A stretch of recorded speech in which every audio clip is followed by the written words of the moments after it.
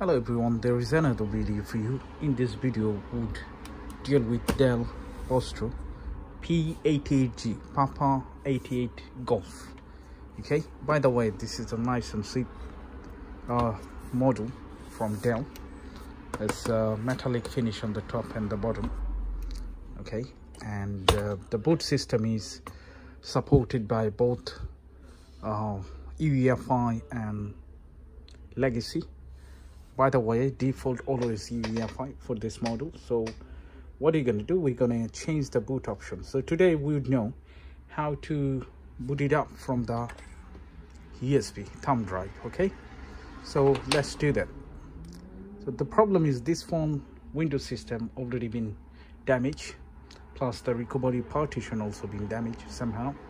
So now we're going to fix it. So first what we need to do, we need to get into the BIOS, change the boot option from the UEFI to the Legacy, then everything should be fine. By the way, I got Windows 10 Pro. I'm going to connect it.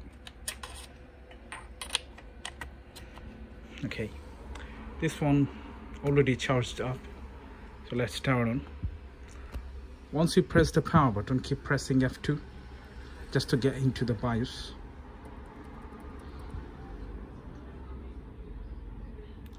All right. So from here, as you can see at the beginning, general, from the general section you can go to the secure, you can go to the system information, battery information, boot sequence and advanced boot options, obviously, then UEFI boot path security. What are you going to do? First we're going to go to the secure boot.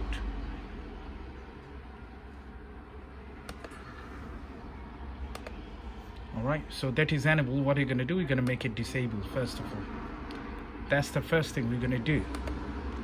Fine. Now we're going to go back to boot sequence. As you can see, there are two boot sequence here. One of them Windows Boot Manager, which is the corrupted Windows, and then UEFI, which is the SSD, Kingston Data Traveler. Okay, so we're going to change both of them. As you can see here, if you look at it, the boot list option Legacy is grayed out already. It's grayed out. The reason is that is disabled.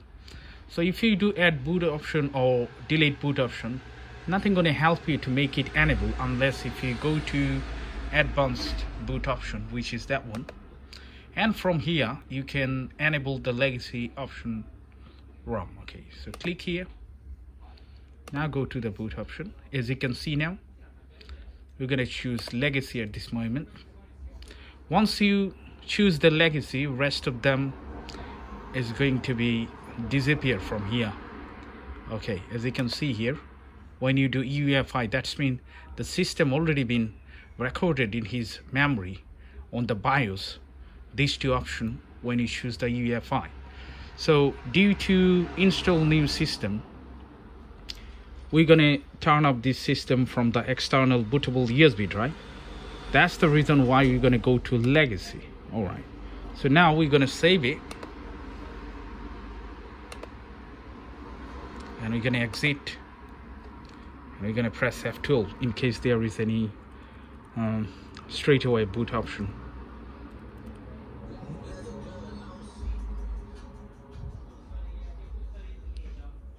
Set.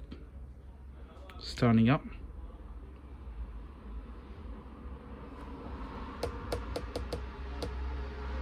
And press F12. Okay. All right. So as you can see here now, the Legacy boot option is on the top.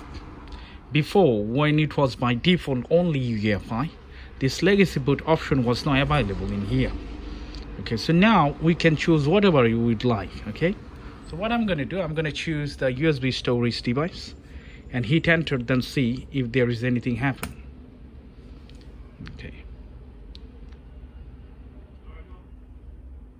as you can see now, the Windows 10 boot logo, that's mean the system already turned off from that one.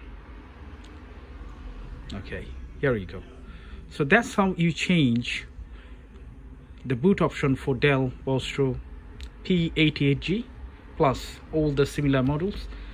Also it does work for Dell Latitude, all different models. Okay, so try in that way. If you get any difficulties, don't forget to leave a comment below, and please don't forget to hit subscribe. So in that way you're gonna get my future videos. Thank you so much for watching, guys, and bye for now. See you again.